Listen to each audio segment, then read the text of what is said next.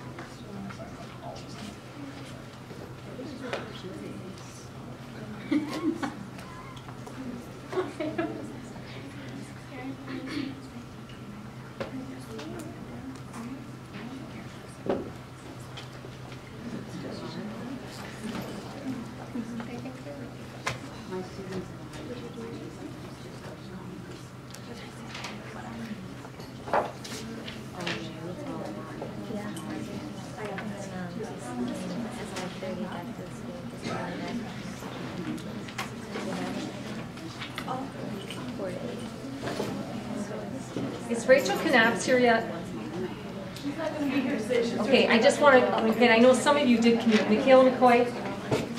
I have. Casey Smith is not. Amir, I know is not. Gretchen Bach, I'm pretty sure is not. Nicole Ellis, I know is not. Lance is not. And Kate, okay. Carrie Leibel, where are you again? Carrie, I wrote a comment.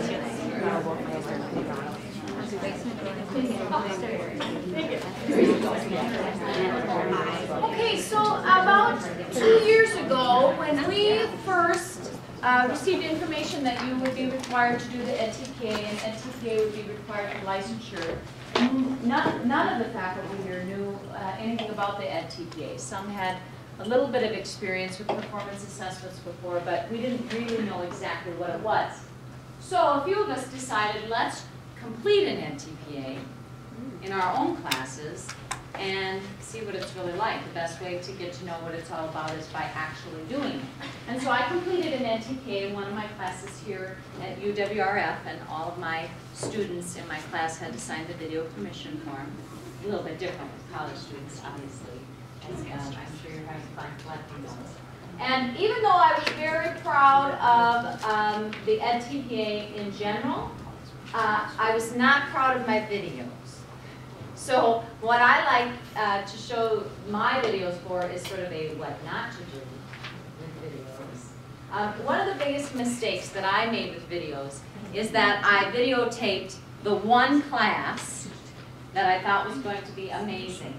And I never videotaped before, and so I set up the iPad one time and gave it a go, and then tried to use that as my video.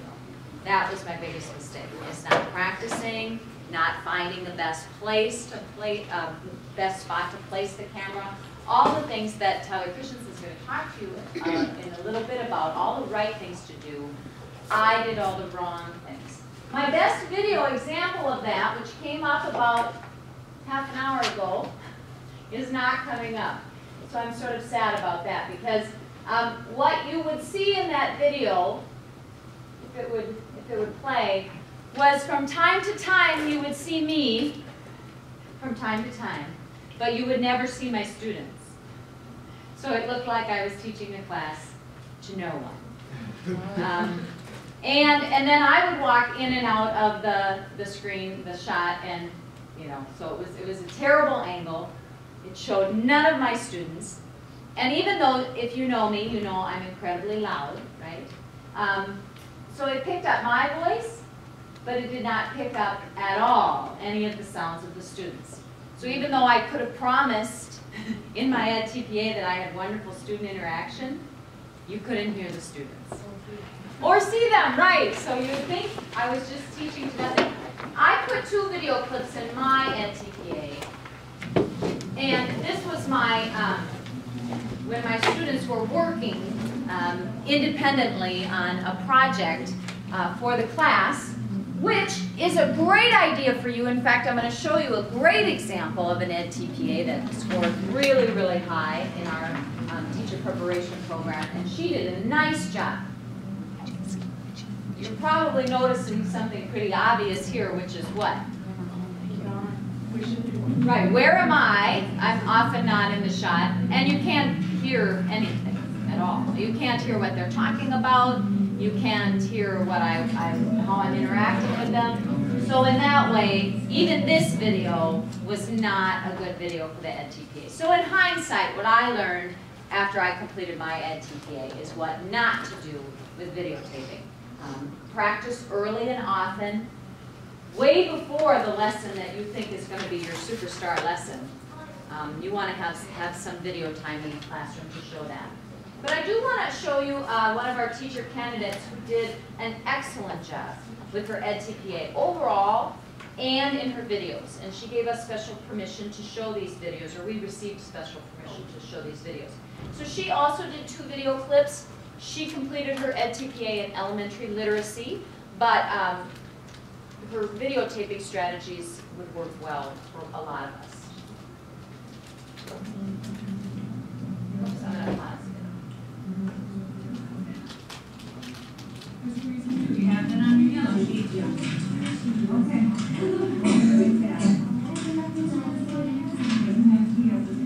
So I will, what are you going to pay for? Are you going to pay for the puppy itself, for its toys and food?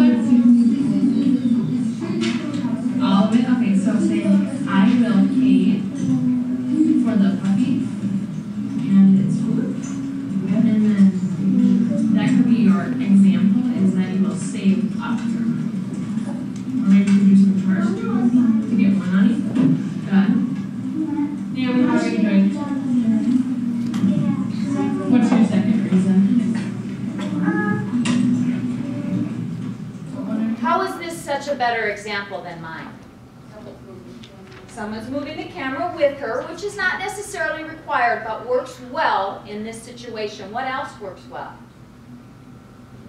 You could hear, right? You could hear the questions she was asking the students and what information, and you could see her and the student in each shot. Now let's look at more of a whole group that she did, a large group,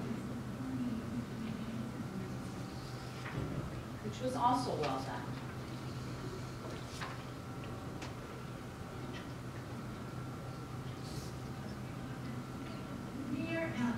How do I know you're ready for a pet? Remember what happened when you took home the class fish? Love, Mom. It died? What happened? Raise your hand if you want to tell us what happened. What happened when you took home the class fish? Naomi, you want to sit up and tell us?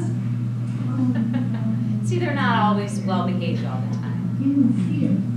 It doesn't show us that. Let's see the next page. Dear Mom, I knew the fish was going to jump into the spaghetti sauce. I would never have taken the cover off the jar. Love, your son who has learned his lesson. He has. Iguanas don't like spaghetti. So what happened with the fish? So how is this such a better example of whole class than mine, which I told you about, but you didn't get to see? You can see the students and the teacher the whole time. Even though the camera doesn't move, you can see them the whole time.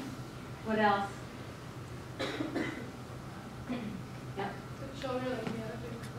Yes, it's okay to have classroom management issues. We all do, all the time.